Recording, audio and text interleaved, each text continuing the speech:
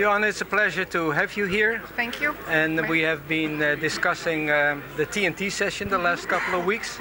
I've seen also the live case, which is very nice, and live in the box, very educational also.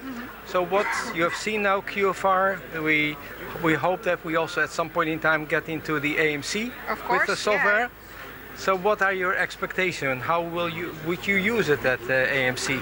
Of course. Now, we had a chance a year ago actually to try out your technology, and everybody was immediately enthusiastic, not just the doctors but also the nurses, who just thought, well, you know, we can do this without adenosine, without FFR wire. It's also something that the nurses can be really involved with and do the analysis online with us.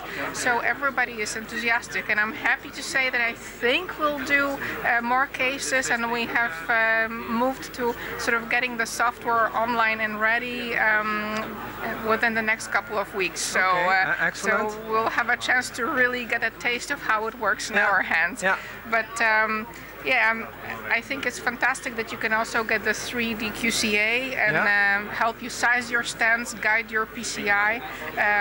So I can't wait. I'm happy that you say that also, because I often think that we emphasize so much the physiology that we forget about the anatomy. But the anatomy comes at the same price, so to say. Of course. When you do the 3D QCA, so you know all the vessel sizing and so on for the stenting. Yeah, so again, we were with you a year ago, and now after a year and discussions about it and so on, and I'm sure discussions within the hospital, we certainly hope that we can make it a reality in very near future.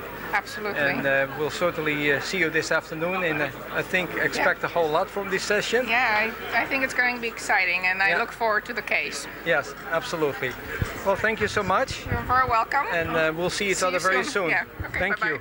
Thank you, Anna.